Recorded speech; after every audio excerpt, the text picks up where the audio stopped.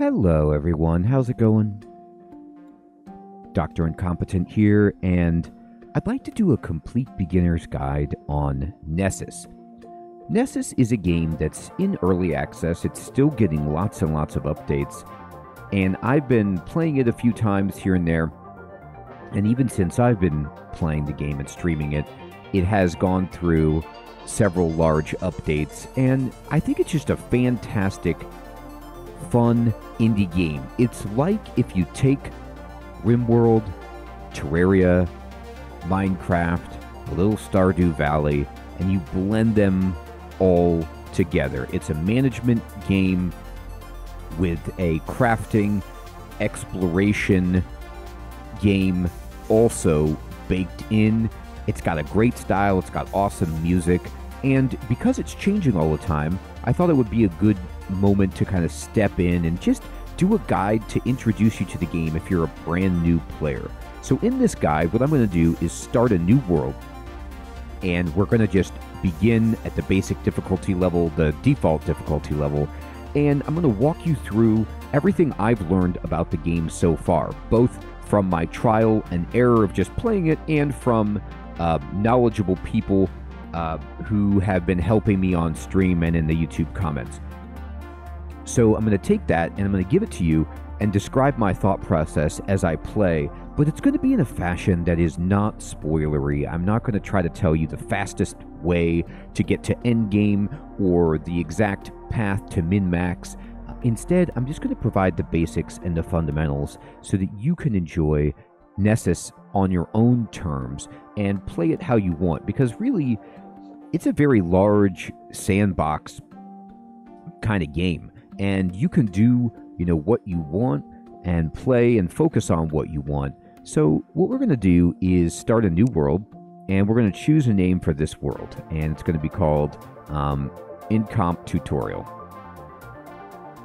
And when you start a new world, you get to choose a difficulty level. Now this is up to you. Classic mode is what we're going to be using, which is the default mode. You get a challenge where you have to think about your strategy and be properly prepared for fights. And this is fine. I have not found this to be too hard at all, as long as you're not rushing. You get plenty of buff potions and things like that to make this manageable. But if you don't want as much of a challenge, you can scale down to adventure or even casual, depending on how you want to play the game. And if you want it to be harder, well, then there's options for that too. I'm not going to change anything at all about the world right now. I'm just going to create the world. I'm not going to edit any of the settings. Okay, and we're going to create a new character. I've got, my character from my latest save here, but I'm going to make a new one. And this is going to be for the tutorial. I'm pretty sure my previous saves have been consumed by the updates because I only have the one from my most recent save available, but it might only just load your last save. I don't know. So I'm going to go ahead and randomize the appearance. And okay, that looks pretty sweet, but I always give myself this nice blue skin color, and let me change the hair color to be a little bit more appropriate for the channel. Perfect. Okay, so we're going to be Incomp Tutorial. That's our name. But we're going to be Incomp Tutor to make it different from the actual world name, and I'm going to create it. Now, when you're creating your character, you can change these parameters. You can rotate yourself to see how you'll look in the world and mess with this however you wish.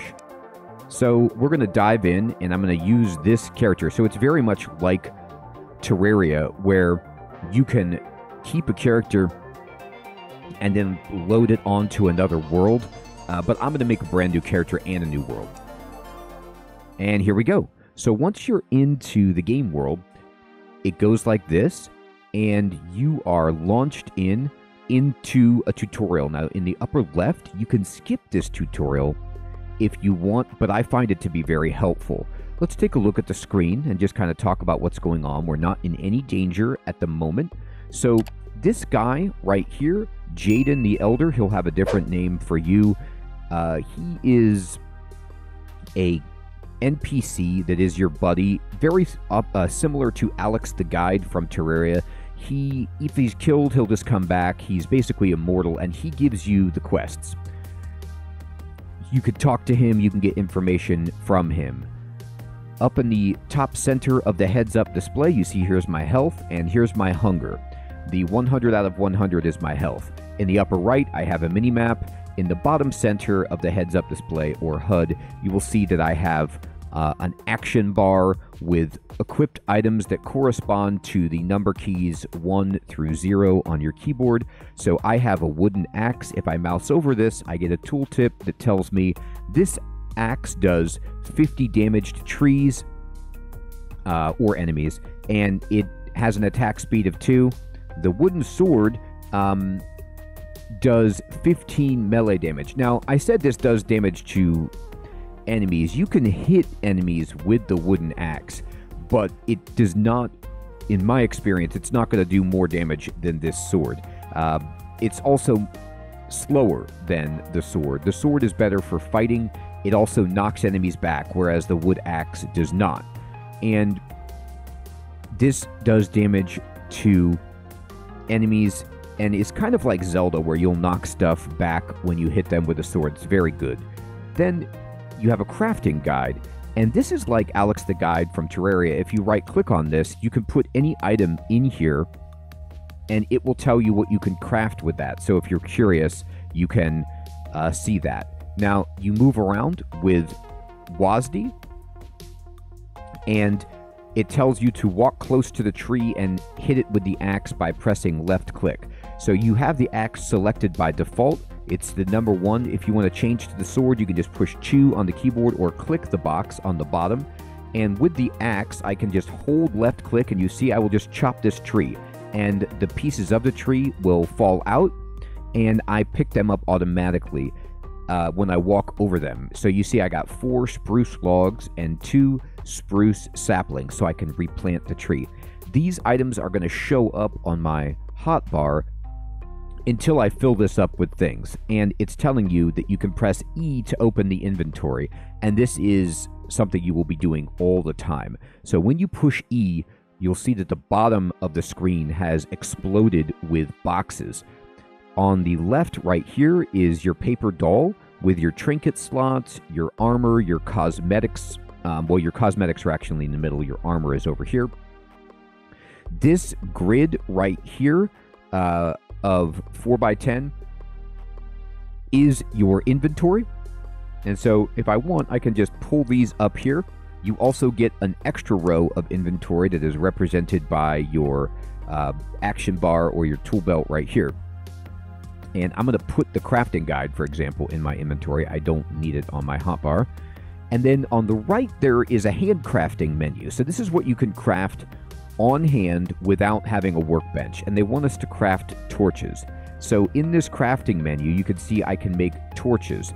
And it makes 4 torches at a time. And to do that, it will take 1 log and 1 sapling to make 4 torches. And it's telling you it takes 1 log and 1 sapling, and then the fraction by the slash there, the 4, when it says 1 over 4 logs, that means I have 4 logs, but I only need 1. I have 2 saplings, but I only need 1. So if I click craft, I just made 4 torches, and I like to put them on slot 0. But to be honest, you don't need to. I'm going to put them in my bag because the game has this awesome thing where you can just push R to automatically drop a torch. But if you want more fine-tuned control over where you put the torch, you can select it to a hotbar slot like 0 and then push 0 and then drop it exactly on the tile you want. It's up to you. So now we've made the torches. I'm going to push E to close the inventory, but before I do that, let me show you just a few more things. Below your paper doll, there are these buttons. There's a trash can to throw things away from your inventory. You can push these arrows pointing left and right to sort your inventory, and you also have restock or quick stack to nearby inventories. So like, for example, in a storage chest, if I have a stack of logs, I can push this button to kick all of the logs out of my inventory and go into the chest that has logs inside. Or if I want something from a chest, like more logs, I can push this button to take out everything from nearby chests and put them into my inventory. Then over here on the bottom right are a bunch of buttons for your adventure party, for teams and PvP. This is a multiplayer game where you have the option of playing it multiplayer. Your settlement, your quests, your map, the world map, smart mining, you just toggle that on with control. And now, because I've been talking, time is passing. You see it's dark. So I'm just going to push R and drop a torch. And look at this. As soon as it becomes night, zombies are coming. So I'm going to go fight this zombie with my sword. And I'm going to go into the house to be safe. All you have to do is push 2 to select your sword, and then you push left click to swing your sword. There's friendly fire, so don't hit your buddy like I just did. He's going to be upset about it. And come in, and they want us to talk to the elder. So right click. The elder says, underground, you will find some of the best ores in the world. So this is one of the best tips that you're going to get in the game, which is that you're going to be spending a lot of time under the ground in Necesse, getting ore, items, fighting enemies, and generally building yourself up.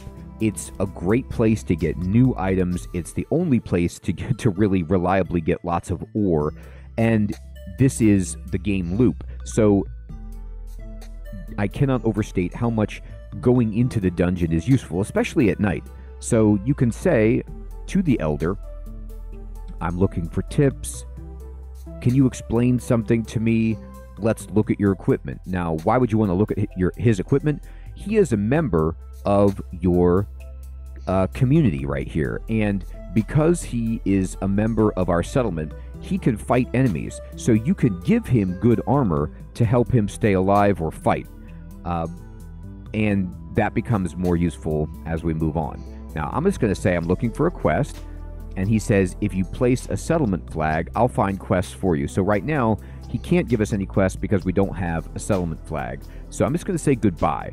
But if you want a settlement flag, they actually have one provided for you. Now, you'll notice the elder is going out and he's fighting enemies. The damage numbers floating above right here in yellow show that the elder is out there fighting zombies. Just like Minecraft, just like Terraria, enemies are going to attack you at night, come to your settlement, and just be roaming around and annoying. They're not challenging. He's got a sword just like us. He's wrecking them. But if you want to stem the tide somewhat of enemies, put torches down. So I'm just going to push R. I'm going to push R. Where there is light, less enemies will spawn. So what I like to do is just put down a ton of torches. Not only does it help your visibility, but it stops enemies from spawning so close to your settlement. I'm just going to fight some of these guys just to demonstrate, but I want to show you some things inside the house. Now, right now, it wants us in the upper left, as part of the tutorial, to craft a workstation with 10 logs. So we're going to need to chop down a bunch of trees. But before we do that, I'm going to come in here and say, hey, wait a minute. It says find or craft a workstation. Well, I could craft it with 10 logs, but there's actually a workstation right here inside the settlement. Now, you can use the plus and minus key on your keyboard to zoom in. So if I zoom in, it gets all unfocused and everything, but you can easily see here's a workstation, here's a chest, here's a trinket for me to pick up, and a container for me to access. So I'm going to zoom out, and you can see in the upper center of the heads-up display the level of zoom.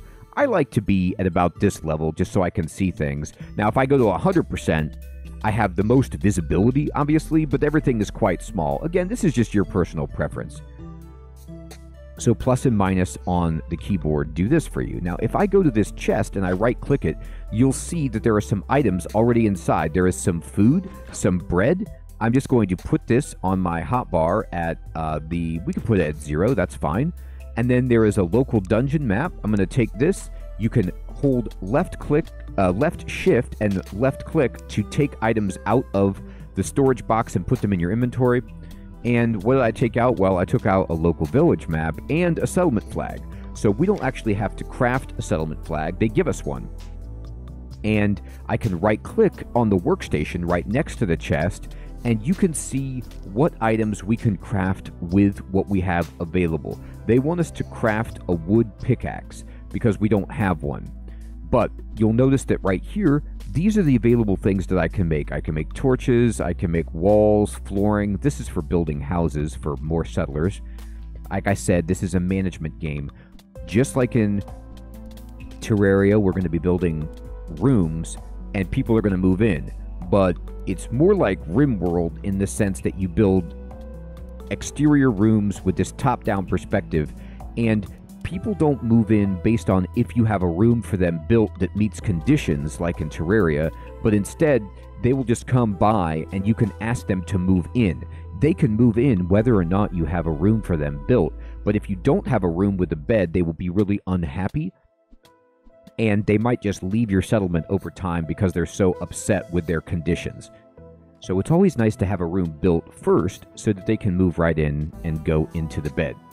Now, the reason you can't see a pickaxe right here on the workstation craft list is because in the bottom left, I have this checkbox where it says only craftable. And if I click that, now every recipe that's available to me, you can see. And the wooden pickaxe is right here. It just needs 8 logs. Now in this case, it says, remember the fraction, 8. The left side of this fraction is how many I need, and the right side is how many I have. So I need 8, and I've got 3. So I need more. So you can toggle this on or off, and you can also toggle this on or off, use nearby inventory. But you see how it says use nearby inventory? And when I mouse over that, there's this big white box. This is telling you how far the range of the chests is that you can draw items from for the workstation. So anything within this white area can be drawn from, and it's fantastic. I love this. I always keep this on. But you can also go up here and search and filter things, like only buy equipment, for example.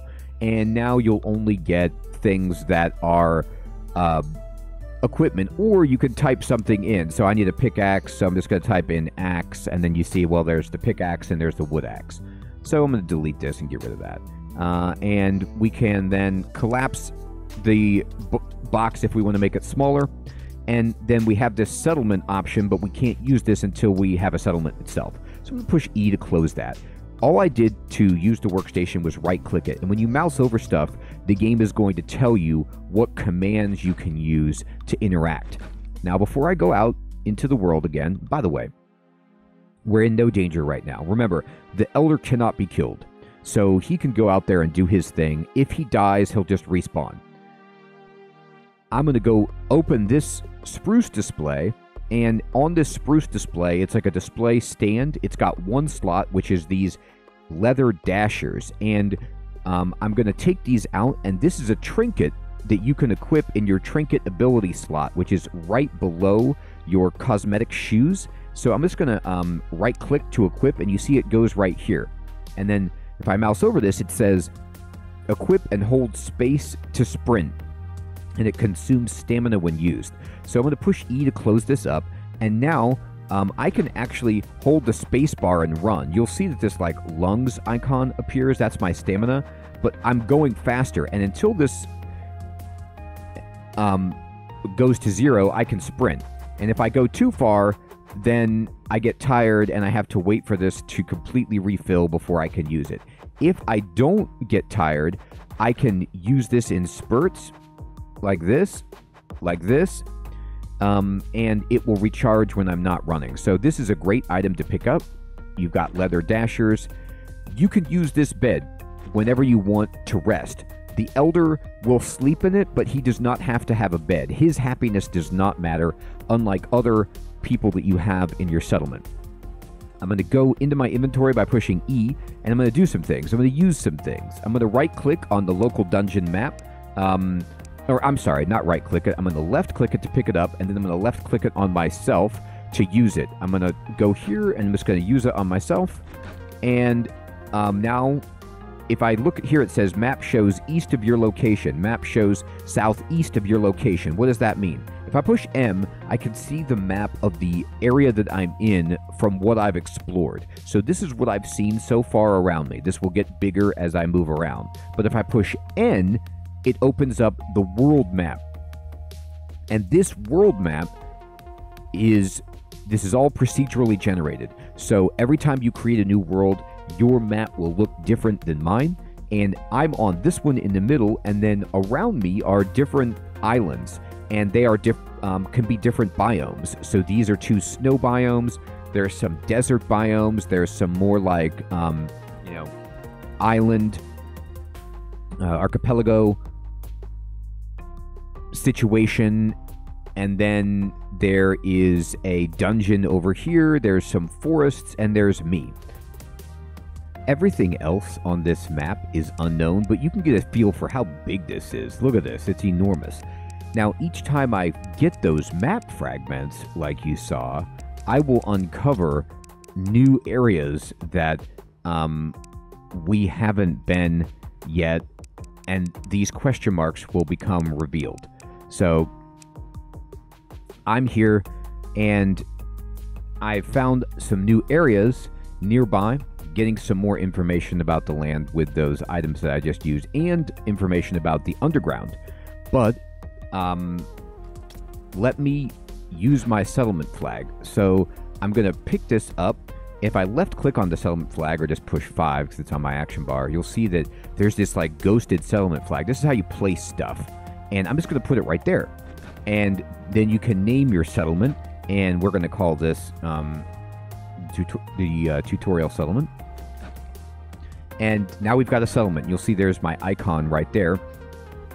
Now this dude right here, Dale the Hunter, he's an NPC, and you can right-click and talk to him, and you can buy stuff from him, you can sell stuff to him, but you can also ask him to join your settlement.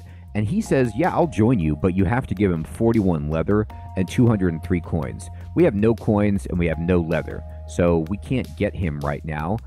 But the settlers that you'll see, they usually have very clear identifiers of what kind of labor they're good at. Like, I'm a fisherman, or I'm a farmer, or I'm a warrior, or whatever it is. And I just got a map fragment that you can see, and you can combine these to get maps at the crafting station. So, at this point, I have a cook fire out here that I can use to make food. I've got a little garden growing sunflowers, and we've got this house. But what we want to do is get the pickaxe so that we can go down in the dungeon and mine stuff. So I'm just going to select my axe and just follow the tutorial. Just chop stuff up. Bam, bam, bam. It is worth noting that you have absolutely no stamina in this game for chopping down trees or doing anything besides running, like things that say they use stamina. So you can just chop down trees all day long. Also, up here, you can see that this little blue house icon appeared because I'm near my settlement flag. This is where your buffs and debuffs will go to the right of your health bar over here. So if I'm near this, then this also will reduce the spawn rate. So we put torches down. Oh, we got a Christmas hat. This is a seasonal item for doing stuff right now. And, hey, there's somebody hiding back here. Who's this guy? Oh, it's the Elder. And now you can get a quest from him. So he's got that yellow exclamation point for quests because we built the settlement flag. So you can say, I'm looking for a quest. And he says he wants fake fangs from vampires. So we can find these in the dungeon below and just accept the quest. So he'll just give you random quests of varying degrees of difficulty, and you can accept them or just reject them and get another quest, and he will give you rewards if you could complete them. This is an easy quest for us to do. We just have to kill a vampire down below. It is worth saying, you see how I have 100 health? My health will slowly regenerate if it's been reduced, but if I drink a potion, I can speed that up. Now, I don't have any potions right now, but you'll see that my hunger has dropped. Time to eat. So I'm just going to push this bread, and I'm going to eat it. And it fills up my hunger, But notice I got another buff for 8 minutes. If you eat this food, this bread in particular, you get 20 extra health. So now my health goes up to 120. So it's always worth having eaten some of this bread that you start with. And do I have enough wood right now? I have 44 logs. That seems pretty good. I'm going to go over to this workbench or workstation. I'm going to use this, and now I'm going to click only craftable, and we could just make a wooden pickaxe. And I'm going to put it right here on my hotbar. And they want us to go underground, which is, yes, the right thing to do. Now, before I go underground, however, I'm going to right-click on this storage box, and I'm just going to shift left-click spruce logs, oak logs, sapling, map fragment, because I don't need to carry those around. I want to have my inventory as free as possible for the underground. And I got a Christmas hat, and I can just put this on my cosmetic slot and put on a Christmas hat if you wish, if you're feeling festive, or you just put it in your box and don't use it. Now they want us to go underground, and we go to the dungeon ladder. It's right here in the left room of this house. It will, even if your map is different to mine, which it will be, it's randomly generated, you will always have this starter house exactly laid out like this with an elder. And you click right, and you go down, and now you'll see there's another map for this dungeon, and I've gone inside. But what am I missing? Oh my god, I'm missing torches. I'm going to leave. I have no light, so I'm going to use this, and I'm going to make torches. I'm going to shift left-click torches to make as many as I can, which is 104. I used like all of my logs and saplings to make torches, but I want as many as I can because I'm going to push R, and I want to drop torches down here. Torches will help you see in the dungeon, but they will also reduce enemy spawn rate. And look at that. There's an enemy right there. He hit us. So it's a good opportunity. We killed him. Watch my health. It's at 103. It will slowly start to go back up. 104, 105. When I'm out of combat, it's going up. Now, I can see, and it wants us, as the tutorial, to mine ore by pressing left click with the pickaxe. But you can also just bust open these presents and you get stuff. Coins, arrows, what you get will show above your head. And we just got torches. So I know I made a bunch of torches, but you will collect more torches in the underground. I just love light, so I always make 1,000,000 torches. You can see in your inventory, there is no weight in this game. It's just based on slots, and things stack up very, very high. So I can have a lot of torches, I can have a lot of coins, thousands on one stack. To fill up your inventory, you just fill up all of these squares. It doesn't matter how heavy anything is. And I'm going to select my pickaxe with number 3 and just left click over here. Now I have smart mining on, and you can see that I'm just holding left click standing here, and the cursor is just moving around, mining different squares within my reach. And I can actually reach very, very far away in this game, which is awesome. And I don't want any more stone, so I'm going to just walk over here and pick up. You can see we picked up copper, ore, and stone. I'm going to push E, and I'm going to continuously move stuff out of my hotbar up into my inventory so it stacks up there, so I could keep that free for things that I want to use. Now here comes a bad guy. He's coming around. I'm just going to kill this guy. You notice the knockback on the sword makes it really easy to fight. I'm going to break open. That's a wooden container. It contained, hey, we got our first health potions. So you can push Q to quickly use the health potion to restore 50 health, this health potion. Also, it's worth pushing escape, going to settings, and going to controls, and just taking a look at what all of the hotkeys are for the game. Health potion, mana potion, inventory. B uses all buff potions you have. R places the torch. Armor trinket set ability is V. On and on and on. Settlement screen is C. Now, if you don't want the smart mining on, you can toggle it with control, and it'll tell you smart mining off. Then that white cursor that outlines what I'm mining no longer appears, and I have to manually aim it. I actually like smart mining. I think it's a good time saver, so I'm using it. And the tutorial wants us to get ores to craft bars. So we're getting ore, but we've got it. So we can click next, and then it says if you travel out in the water to the edge of the map, you'll be able to go to other islands, and they have different biomes, and we talked about this by pushing N to see the map. So we go next, and it says go to the surface and start your settlement by placing the flag, which we already did. You can find one in the house, and then you can interact with the flag by right-clicking it or press C to open the settlement menu, but you can't mess with your settlement when you're in the dungeon. So I'm going to put a torch down here, just pushing R. I'm going to break this open. Ow, we're getting shot. These guys are going to be the hardest guys that you fight right now, these archers, because they hit you from far away, and they do a good amount of damage. Remember, you can always push Q once you have potions to use them. Now, you just saw that little guy run away. There are these little dudes that will be holding an item over their head, and they run away from you. I like to think of them almost like treasure goblins from Diablo. And the item that they hold is the best ore that you can get in the dungeon. So in this case, it's gold. But if you're in a more difficult dungeon, it will be something fancier.